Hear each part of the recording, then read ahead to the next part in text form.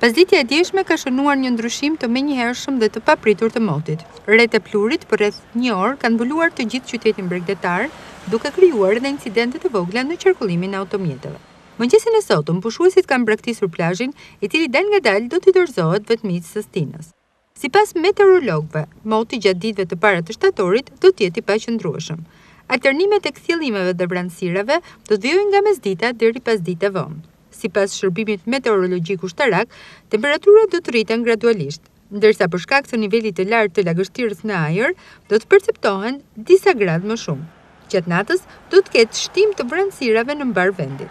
Temperaturat e ajrit do të luhaten në vlerat nga 14 gradë deri në 31 gradë Celsius, ndërsa era do të frymë mesatare në tokë dhe fort në det me shpejtësi 40 km/h nga drejtimi veri perëndimor, duke krijuar dallgësim 3 deri në 4 ballë për gjatë brigjeve bregdetare.